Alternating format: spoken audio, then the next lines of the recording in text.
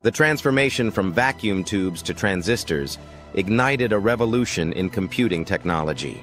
In just 7 years, from 1956 to 1963, computers evolved dramatically and changed our lives forever.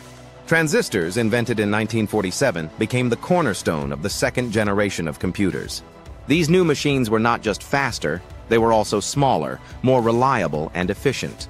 Imagine a world where complex computations could be performed with ease and speed. This era saw the introduction of revolutionary high-level programming languages like COBOL and Fortran.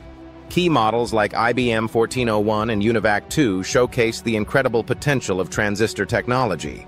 While transistors made significant strides, challenges such as heat management and batch processing persisted. With substantially increased processing speeds, users could finally harness the power of computation effectively. The journey from transistors to today's smartphones shows just how far we've come in computing.